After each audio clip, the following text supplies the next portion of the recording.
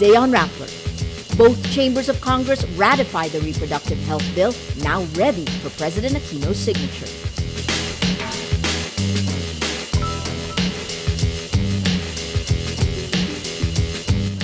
Cebu Governor Gwen Garcia is suspended for 6 months for grave abuse of authority but refuses to step down.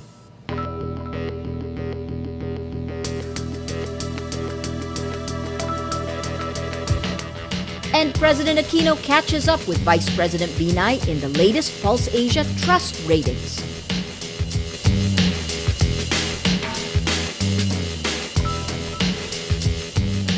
Hello, I'm Maria Ressa. Welcome to Rappler, your social news network.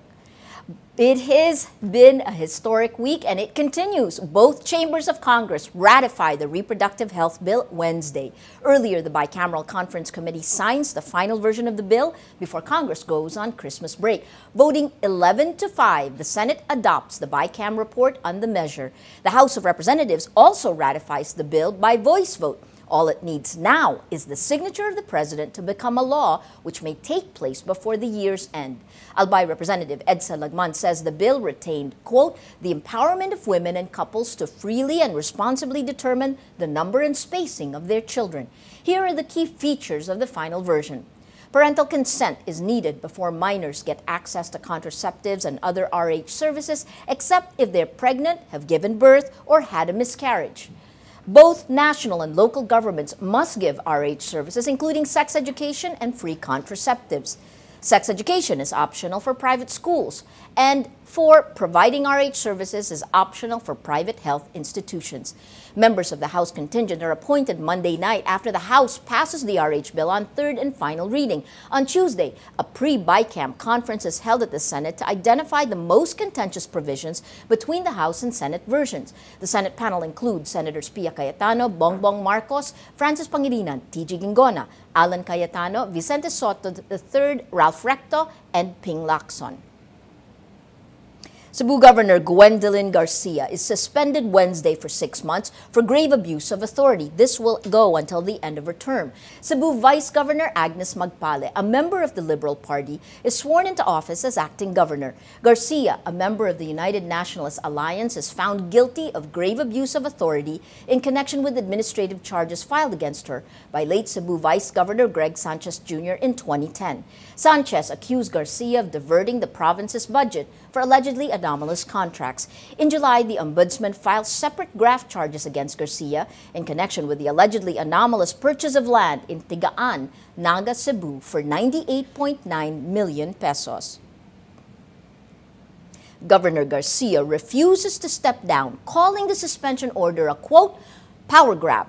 Garcia says she is not stepping down because she has not personally received the suspension order. She issues an executive order telling department heads that she remains the governor and that they should only follow her orders. Vice Governor Agnes Magpale is sworn in as acting governor after Governor Garcia's office refuses to accept the DILG suspension order. Garcia calls the suspension a, quote, plain and simple power grab.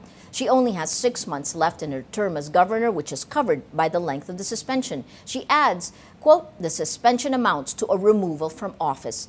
Garcia is on her last term. Her brother, Cebu Representative Pablo John Garcia, is running for governor in 2013. He faces the Liberal Party's gubernatorial bet, Hilario Davide III, the son of a former Supreme Court Chief Justice. Davide ran against Gwen Garcia in 2010 but lost by more than 96,000 votes. Her running mate at the time, the late Cebu Vice Governor Greg Sanchez Jr., filed the case against Garcia 4 months into her term. President Benigno Aquino signs the 2 trillion peso or $49 billion national budget for 2013 into law, allowing the government to front-load spending early next year. The 2013 budget is 10.5% higher than this year's 1.8 trillion peso budget. It also incorporates performance management measures for national government agencies. Social services will continue to receive the highest allocation, followed by economic services such as infrastructure programs and debt servicing. The Department of Public Works and Highways gets the second highest allocation with 152.4 billion pesos. Budget Secretary Bud Chabad says up to 400 billion pesos will be spent for capital outlay. He He expects the Philippine economy will receive a boost from early spending, the start of public-private partnership projects, and increased election spending in 2013.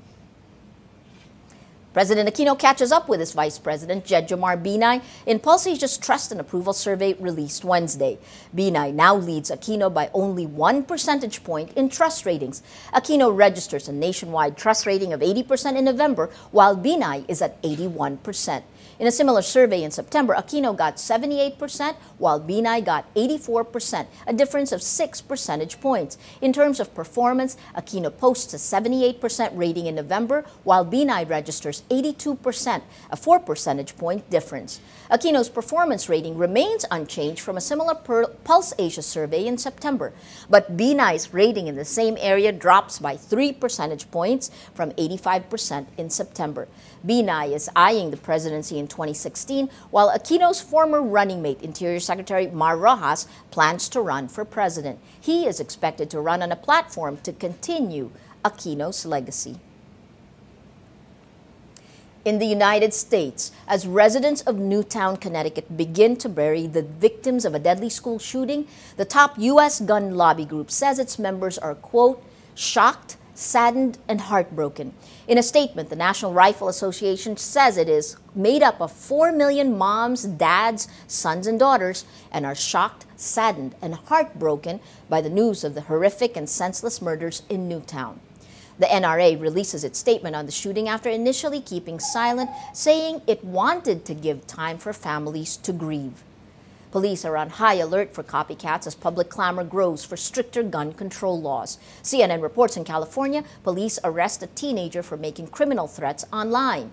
Another teenager in Louisiana is arrested for posting online that he wanted to, quote, go on the rampage. There's an estimated 310 million non-military firearms in the United States as of 2009, one for each citizen. People in America are 20 times more likely to be killed by a gun than someone in another developed country. Well, let's now look at Rappler's Wrap for today, a list of the 10 most important events around the world you shouldn't miss. At number 5, South Koreans head to the polls Wednesday to elect a new president. In a tight race, Park Geun-hye of the governing Saenuri Party looks set to become the country's first woman president. But Democratic United Party's Moon Jae-in is putting up a good challenge. He's slowly eating away at Park's lead. The winner will replace President Lee Myung-bak, who's at the end of his 5-year term. Formal results will be announced Thursday. At number 6, following the backlash that came as a result of Instagram's new terms of service, Instagram co-founder Kevin Systrom clarifies Instagram has no intention of selling user photos. Systrom blames the misinterpretation on less than stellar wording of the legal terms and adds that they're going to remove the misleading language. At number 7, according to a report by a market research firm, Samsung overtakes Nokia as the leading cell phone manufacturer. This is the first time in 14 years that the Finnish company is not on top. Samsung is expected to account for 29% of worldwide cell phone shipments in 2012, up from 24% last year. Nokia, on the other hand, drops from 30% in 2011 to 24% in 2012. And at number 9, authorities in China, who see doomsday believers as a threat to social stability, detain at least 93 members of the Church of the Almighty God. According to a report by state-owned paper The Global Times, the group, quote, brainwashed others into believing the end of the world is near through texts and flyers. The banned Christian cult adapts the Mayan prophecy of the world ending on December 21st, but relates it to the second coming of a, quote, female Jesus. Followers believe the sun will disappear for 3 days from Saturday through Monday, followed by other natural calamities. For the full top 10, visit Rappler.com's The Wrap. Every story on Rappler has its own mood meter, which gives you 8 emotions to choose from. You click how you feel, and your vote comes down to the middle of the front page, which crowdsources the mood of the day. It also gives you the top 10 stories which have gotten the most clicks on the mood meter. If we take a look today, 8 of the 10 stories still have to do with the RH bill, showing you what a historic week it has been. The story that has gotten the most number of clicks on the mood meter is this one in the middle. The bishops to continue the fight against the RH bill. This is before today's vote. 56% annoyed, 20% angry, 18% don't care, and 3% were inspired. What you're seeing now, though, is most recently Congress ratifies, here you go, 66% happy, still have 18% sad and 16% angry, but that large happy contingent going for a historic week. Today, most people are happy. Well, that's Rappler's Newscast for today, Wednesday, December 19, 2012. Visit Rappler.com and watch our newscast Monday to Friday. Tell us how you feel on our mood meter and help us crowdsource the mood of the day. I'm Maria Ressa. As we say at Rappler, tomorrow begins today.